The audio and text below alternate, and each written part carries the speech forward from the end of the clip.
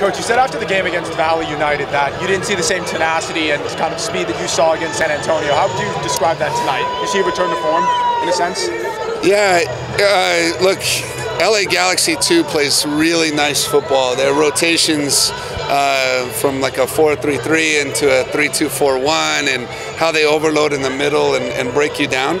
In the first half, our effort to stop that and to force them to play wide, I thought was very good. The guys were really hungry, but I think what you saw is 3 games in a week.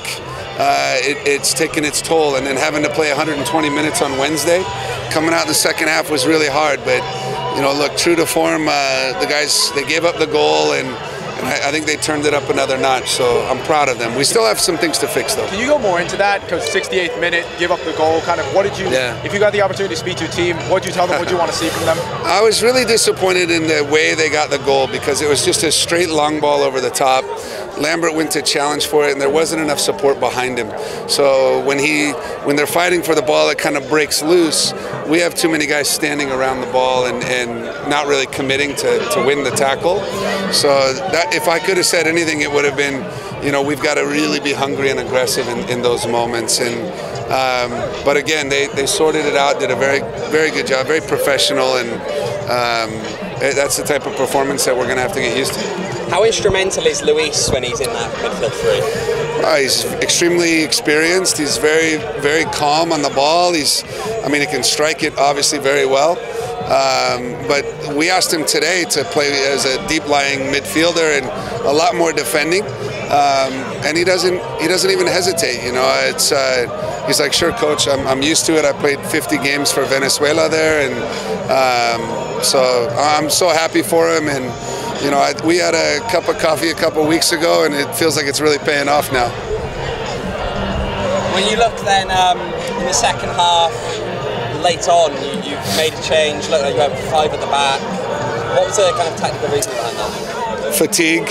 Yeah, the guys were getting a bit tired, and we didn't want to have any gaps between the fullback and the center back. So by going to 3 in the middle, it helped Darnell and Ryan. They could be a little more aggressive out wide. And then it also allowed the midfield to kind of clog up. We didn't care about possession at that point. It didn't matter. You were up 2-1 late in the game, and then to get the third, it was great. It was everything worked out. We've seen Joey put a lot of minutes in this past week. How has that been managing that? Farrell? Yeah. Oh man, he's a center back and a warrior. He'll play every minute if he could, and I never doubt him. It's hard because we've got some really good players. Musa's going to come back from injury very soon. Babu's on the mend. I think he'll be back in training next week. Santi is a miracle recovery from what I would say a grade 1 or 2 ankle sprain. He was already jogging yesterday, so maybe it's only 2 weeks for Santi, but we've got a lot of injuries, a lot of guys that are going to make this team better, and the competition will be fantastic. How important would you say this result is as a confidence boost going into 2 games against the rival in quick succession? Everybody's a rival for us. You know, everyone wants to beat Phoenix Rising. You get to come here and play on the best field in the league. You get to play in front of the best fans in the league. Who doesn't want to play here?